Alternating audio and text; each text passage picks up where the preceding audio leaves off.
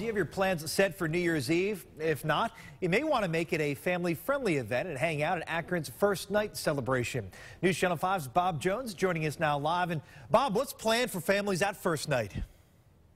Well, Chris, this is the 17th year for First Night Akron, and you'll find a little something for everyone on Monday from 6 p.m. to midnight. More than 80 artists and performers will be on hand, and it all ends with fireworks over Lock 3 here in Akron. And this year, we also found something new that may just reel you in.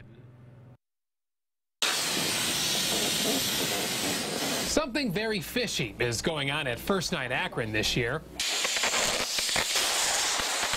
Using a helium tank, volunteers are filling up 50 giant balloon sea creatures, including sharks, clownfish, and sea bass. Remote controls will send the fish swimming around the John S. Knight Center, creating an underwater feeling for kids. This is my first helium experience, so I've never done this before. It's pretty cool. To complete the cool experience, how about this? Mike the blue whale will also be blown up. He's 110 feet long.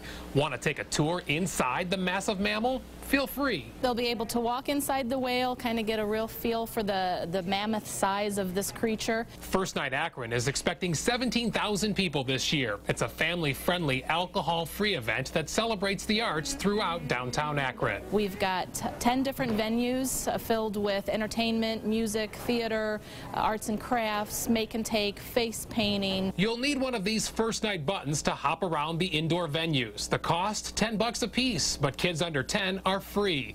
You can pick up the buttons at several spots, including Acme stores, some First Merit branches, the Akron Summit County Library, and the Akron Civic Theater. So if you don't want to blow your money at an expensive New Year's Eve party and you're fishing for something to do, First Night Akron could be a catch. I think it's just a great way to get the community together, to really share in celebrating the year, look forward to the coming year.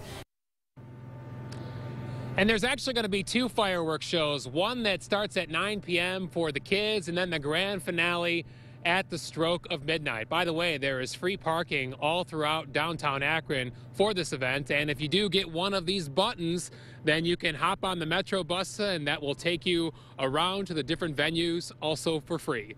On your side in Akron tonight, Bob Jones, News Channel 5.